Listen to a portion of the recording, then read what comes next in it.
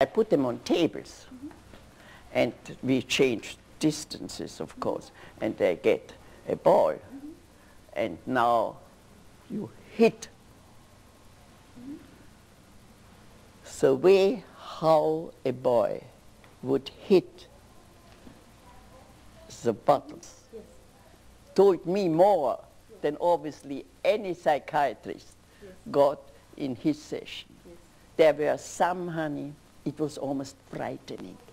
You had the feeling they would kill all these bottles if they would just get a chance, you know. The power, the anger, how they threw that ball. And then you had others, the ball fell here, and the bottles were there. Not because they had a physical handicap, but not because they couldn't see where the bottles were. These were different reasons.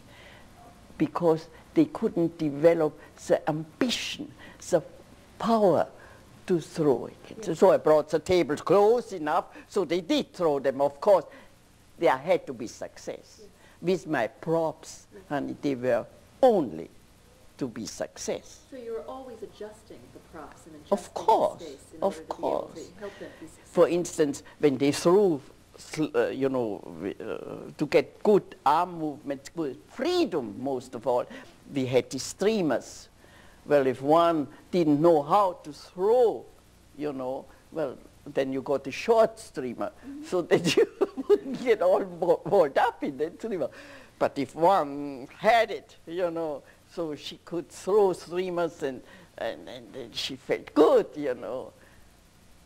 I mean, almost every object that I used. Now, for instance, boys, I always had to have balls. I mean, I learned, I was in America, we had to have balls. I hung the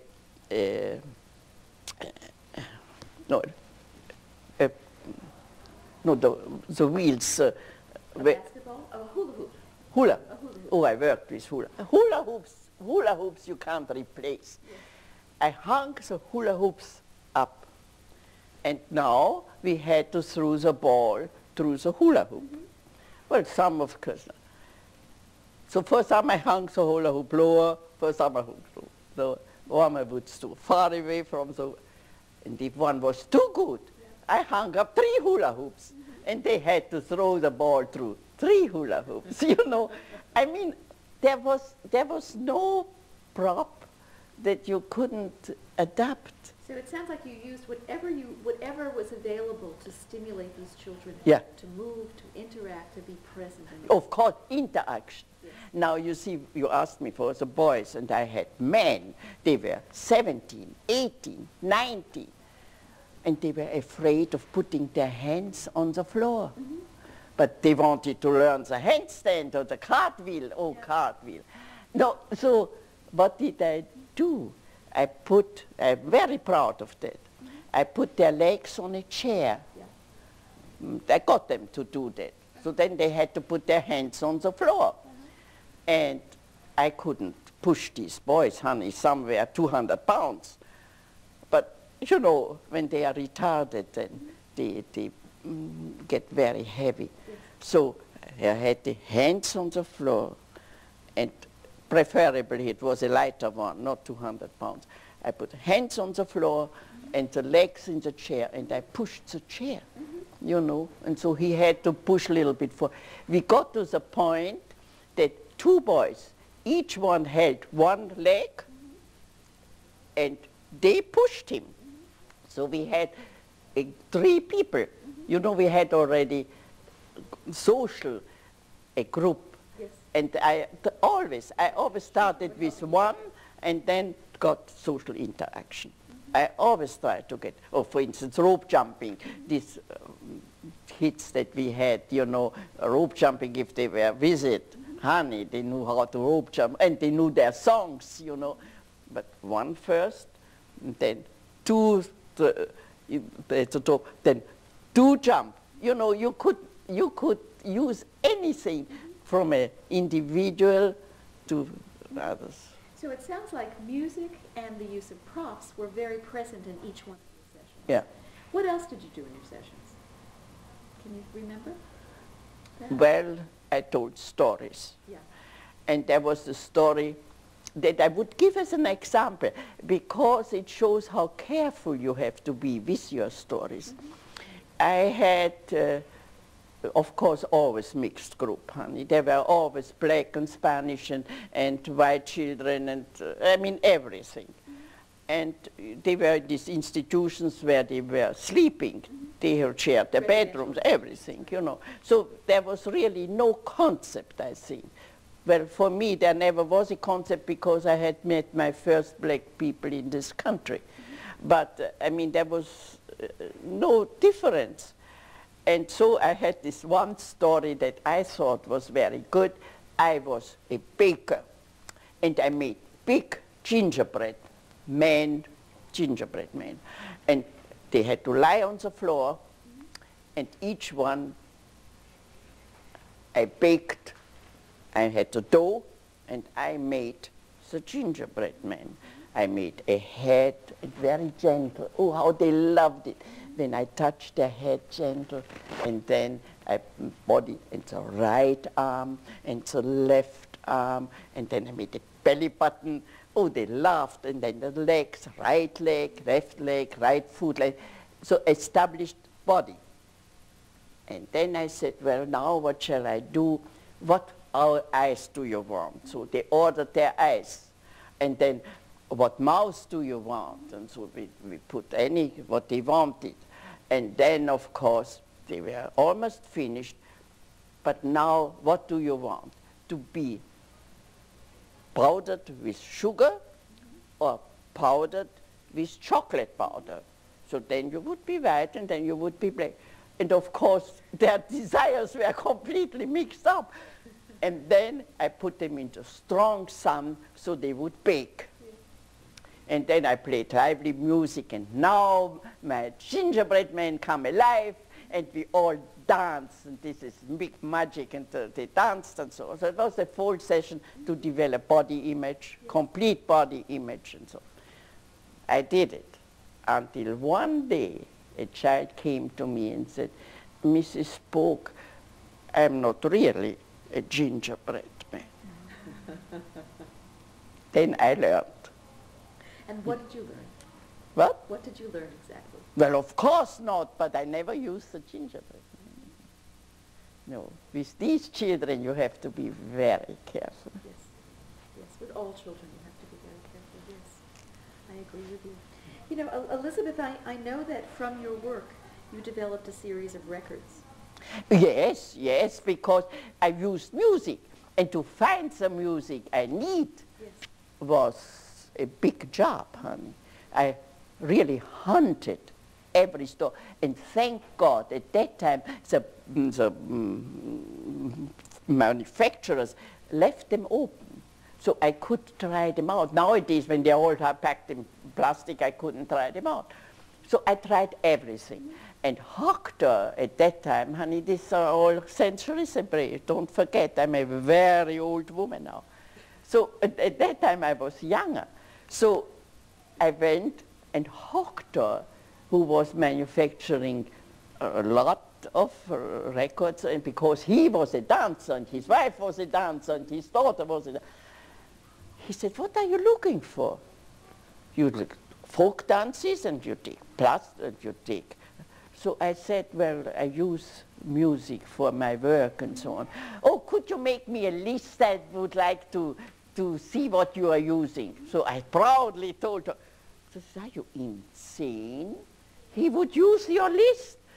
No, you can talk to him, but that is your record. So I went to him, and he said, well, of course, I can write your name on it if you want to. So I said, no, my colleagues said, you should make a record with my things, and I will give you a guide book or something so that they know how you use these records. But no, we would have to have a contract. A contract with me? Why do you need a contract? I'm an honest man. I said, Mr. Hoctor, my colleagues say you are not.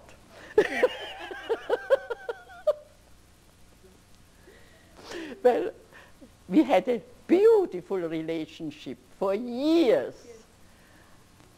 But I found out, but his record started my career as a dance therapist, because I used his record later on, and the people from, you see, his record, if you want to see it, that was the first record. There you still see the children from the Lexington School for the Deaf. But this one now, of course, was